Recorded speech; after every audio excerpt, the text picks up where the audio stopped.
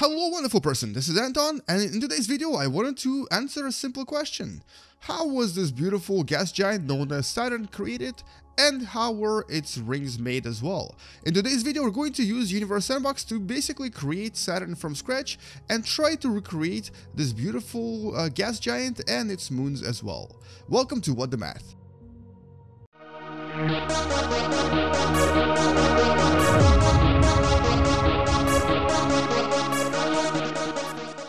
And all of this started billions of years ago, specifically about 4.5 billion years ago, when the protoplanetary disk around our sun was still kind of developing and creating all of these planets, including planets like Mercury, Venus, Earth, Jupiter, and of course Saturn, which is right there.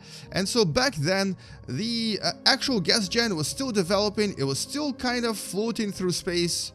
And as it was actually floating through space around our sun, it was collecting all of these dust particles from the protoplanetary disk and basically acquiring them in its own orbit. So a lot of this yellow particles that you see became the blue particles here. This is of course just for the visual representation. And as it basically flew and orbited around the sun, it collected more and more of this dust until essentially we had something that looked like this, possibly even thicker than this, so I'm gonna maybe add a little bit more here. Basically, it was a very, very large planetary disk with a very central sort of region that would become Saturn, and this was basically all of the gas that collected into this one large object, and around it there were quite a lot of various gases and quite a lot of various rocks just orbiting around. With time though, these rocks and these gases started to coalesce into larger and larger objects, and so we're going to represent this by adding a few objects here to basically represent the potential moons that will be orbiting around Saturn in the near future. So there's a few moons there that basically represent larger rocks that coalesced into big pieces that started to basically orbit in various spaces, various regions of space around Saturn. Now with time, all of these objects will start becoming bigger and bigger. They'll actually essentially get rid of all of this dust around Saturn. They'll most likely interact with one another, and they'll most likely crash into one another, or possibly crash into Saturn and essentially erase a lot of this interstellar, or not interstellar, but this planetary particle stuff that is currently orbiting around Saturn. So we're going to wait a little bit, let them interact with one another, and see what happens in a few weeks' time. So right after a few weeks, you'll notice that a lot of this dust will most likely get kicked out, and many of these moons will actually start combining into one another. Now, this process will not actually take very long. As a matter of fact, this will take less than a few million years to basically get rid of most of this material and to combine all of these rocks into large moon-like objects. And these will eventually become satellites. You may have actually just noticed a collision right there. There was a very large collision between two moons that I already missed. I don't know where they are.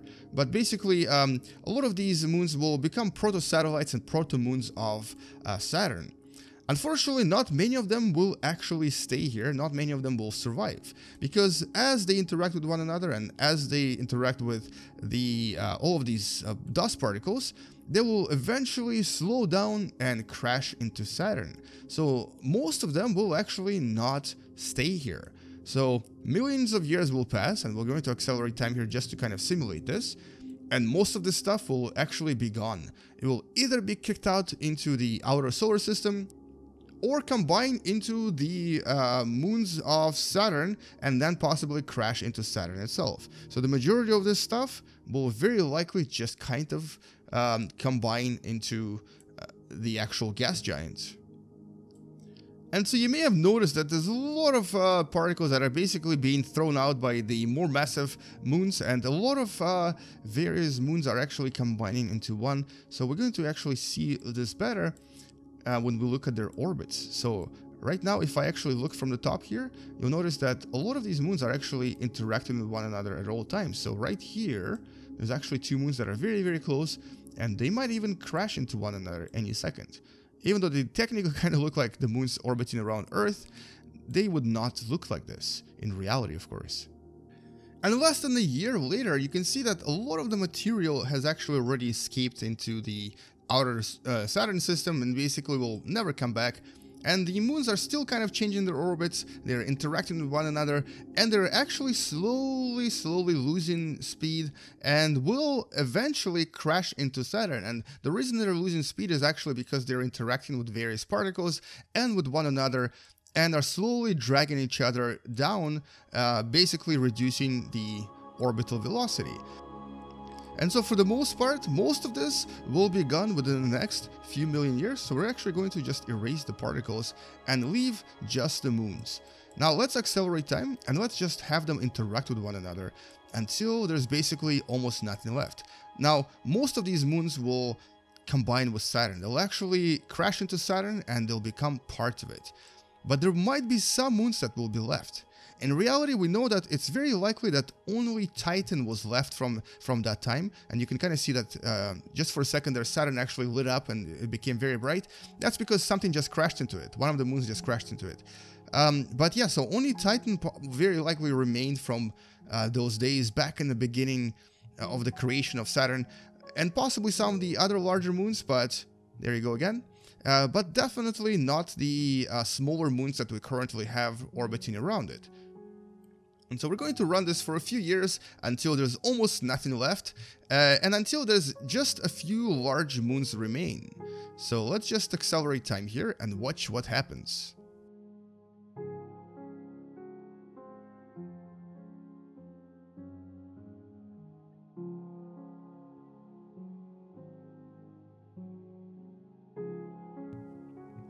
And just around this time, you notice that there's suddenly all these colors here. That's because something just fragmentized, became fragmented, and basically started orbiting around Saturn instead of being a whole chunk. Now we're still losing some moons, but there's still quite a lot left, so it will take maybe a few more years before we finally lose most of them. So I'm going to just wait a little bit and let the game interact and let the objects crash into each other until there's almost nothing left.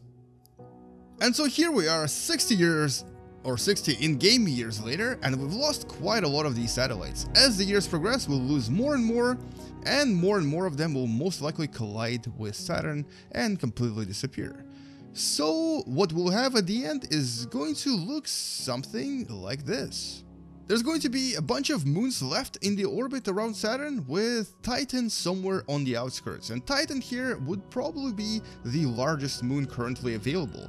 The other moons would be pretty large as well, but what will happen to them eventually is that they're actually going to crash into Saturn, and this is because there's still a little bit of planetary debris left orbiting around Saturn, and as it orbits around, it's going to slow down all of these objects, and they're slowly going to basically crash. So let's maybe accelerate time just a little bit and pretend that this happened a lot sooner than it would otherwise. So a lot of these moons are basically now going to combine with Saturn and become part of it. So there you go, there are the crashes, with Titan being the last. Now, some of the smaller moons will very likely remain in orbit as well, because they wouldn't have as many drag effects from the particles orbiting around Saturn. And so at the end, we'll get something that will very likely resemble the Saturn that we know today, with all of the smaller moons present and Titan orbiting right around here as well. There's still one thing missing though, the rings. Where are the rings? Well, as Saturn orbited around the solar system, it started capturing various asteroids, and this is actually what these irregular satellites around Saturn are. Every single one of them is actually a captured asteroid from either the asteroid belt or possibly a comet that approached closer to the Sun.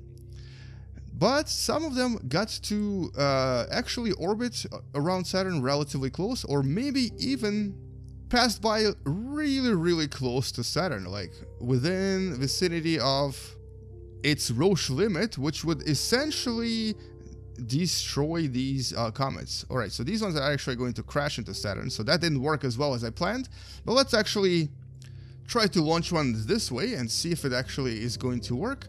And there you go. So there is Charuklo that passed by, maybe a little bit too fast.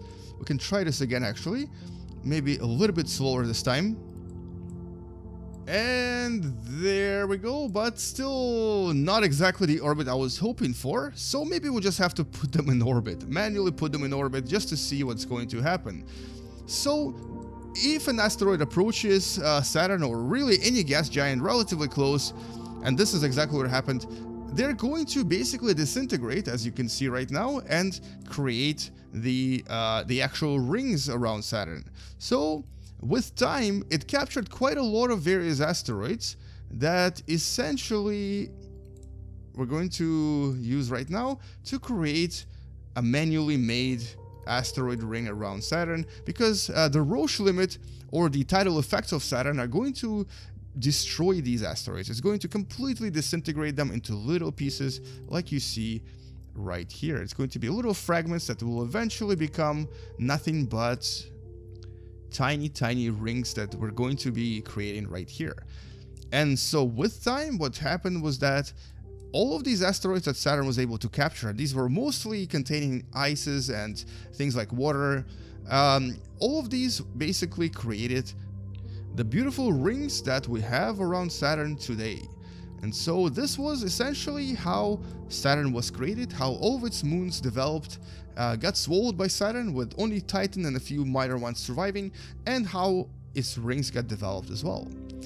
And anyway, so hopefully you learned something from this video, and hopefully now you know how Saturn and its moons were made something like 4.5 billion years ago in our solar system. If you've enjoyed watching this video, don't forget to subscribe, and don't forget to share this video with someone who enjoys watching educational videos using video games.